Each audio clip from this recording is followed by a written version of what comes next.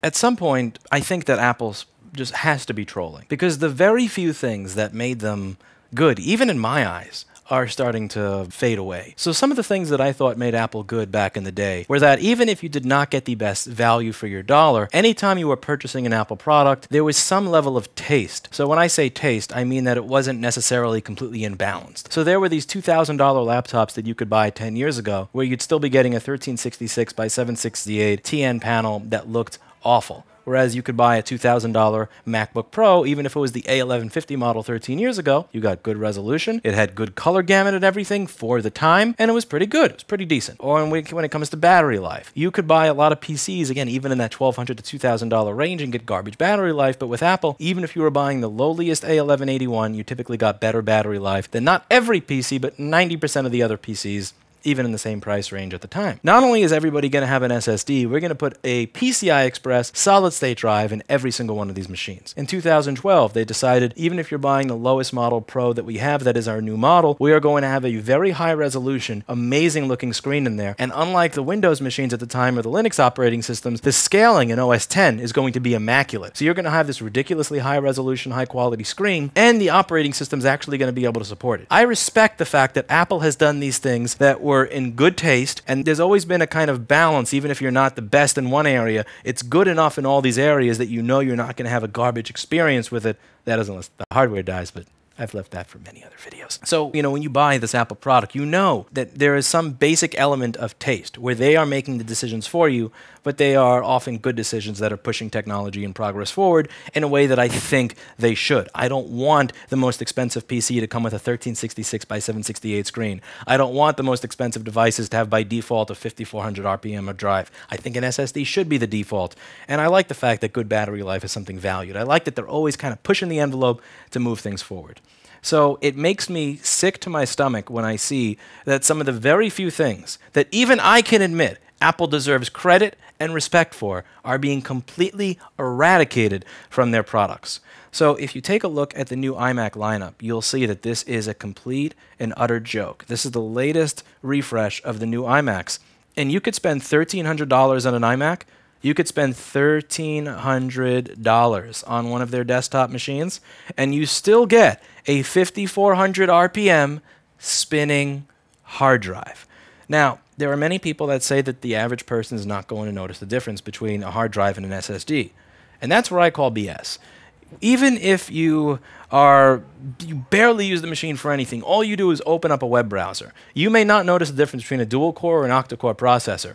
You'll notice the difference between a 5400 RPM drive and even the cheapest, crappiest SSD. You may not notice the difference between 8 gigabytes and 64 gigabytes of memory. You're going to notice the difference between a 5400 RPM drive and an SSD. You may not notice the difference between a low gigahertz i3 and a high gigahertz i9, but you will notice the difference between that. Just the amount of time it takes to open up a session that has a bunch of files scattered all over the place in different parts of the drive, you will notice that difference. Just the time it takes to open up any program that is loaded on that drive, you will notice a large difference. This is an element of taste that Apple decided on over 6 years ago that I agree with, by the way, that should be a standard in all of these high-end machines where you're selling to the high-end marketplace. One of the things that Steve Jobs said over 10 years ago was, you'll see these really cheap products, and yeah, they may have a little bit of a better spec here, or you may save money here, but they don't want to compete on that low level. They would rather just create products that are good, even if it costs a little bit more money, rather than lowering themselves to compete with stuff that has a user experience that's trash. And that's one of the very few areas where I can actually agree and respect Steve Jobs for thinking that. And here you have the worst of both worlds. You have a machine that is $1,300, so it is expensive. It is fairly proprietary in nature, and you're also getting a 5400 RPM drive. What really makes this absolutely disgusting beyond everything else is that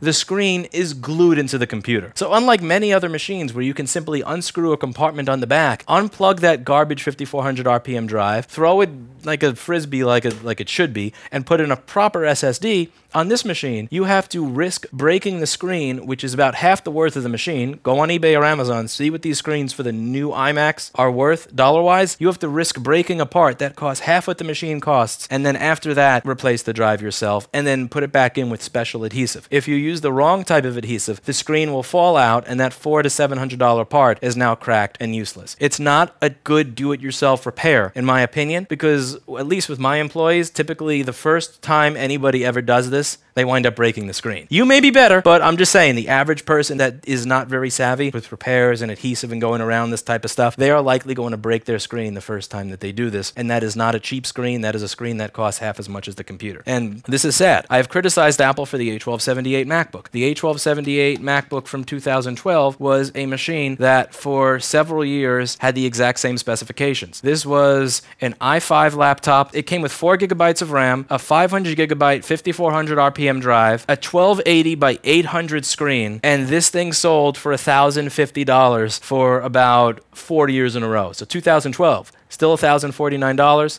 2013, same price. 14, same price. 15, same price. Even in 2016, 4.5 years after this thing came out, i5, 4 gigabytes of RAM, 500 gigabyte, 5400 RPM drive, 1280 by 800 screen resolution. That's half that of your average Android phone at the time. And it still sold for $1,049. Even with all the criticism I may have of that, at the very least, it was easy to open it and undo Apple's curmudgeonness of just not updating or refreshing it. Even with the Mac Pro, you know, they had that machine from 2013. 4 years later, their professional line machine, same specs, same price. But this is just the biggest slap in the face, the most disgusting practice of complete disrespect that you can show your customers, because not only are you giving them garbage hardware, but you're making it so that when they try to open the machine to replace that garbage hardware, they are then going to break it. And if we take a look at other machines in the market, even companies like Dell have caught up. Even if you buy a Dell all-in-one, this Dell all-in-one will show up with for $1,000 with an M2 128 gigabyte solid-state drive. Even the Lenovo Idea Center, you can buy a Lenovo Idea Center. This thing is $769, and you can still buy this thing with an SSD. It'll show up with this PCI Express SSD and a 1 terabyte drive for storage. And that thing costs $400 or $500 less than the iMac. Even companies that people that follow Apple will say have no taste in regards to these things have better taste than Apple when it comes to this basic element of the user experience, that hard drives as an operating system drive in 2019 offer a very obsolete, slow, delayed,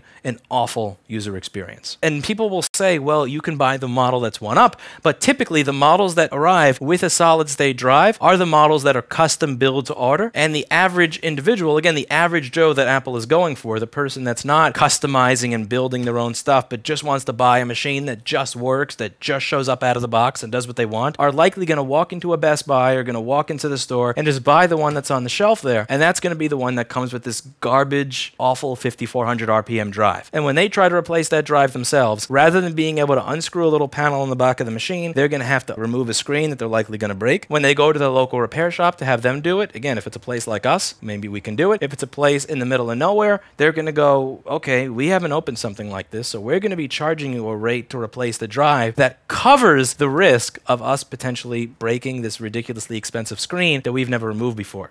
That sucks. That's awful. Even to the very basic elements that make Apple a good company, even by my standards, my very, very biased anti-Apple standards, the few things I can say that they do correctly, they are actively destroying. This is an abomination. This is effing disgusting. And I sincerely hope that they change this before people start buying it for their sake, because people who buy this and go, damn, for $1,300, my computer's running worse, it feels worse than a $600 PC, that's going to matter to them. People don't buy the Mac because of the specifications. They don't buy it because it's cheap. They don't buy it by comparing specs. They just buy it and it does what they want it to be done. They don't get viruses. It works well for them. That's why they buy it. Once you start making the user experience on a Mac worse than the user experience on a PC, then you're going to get even those low-level individuals when it comes to technology that don't read through spec sheets, that don't compare stuff, that don't care about all of that, to start caring about that. And once they do, you're never going to get those individuals back. You're never going to get somebody back when they have a better user experience in the $700 product than they do on your $1,300 product. Don't give your users an incentive to start reading and caring about spec sheets and benchmarks and gigahertz and throughput and I/O and IOPS and all that stuff, because if you do,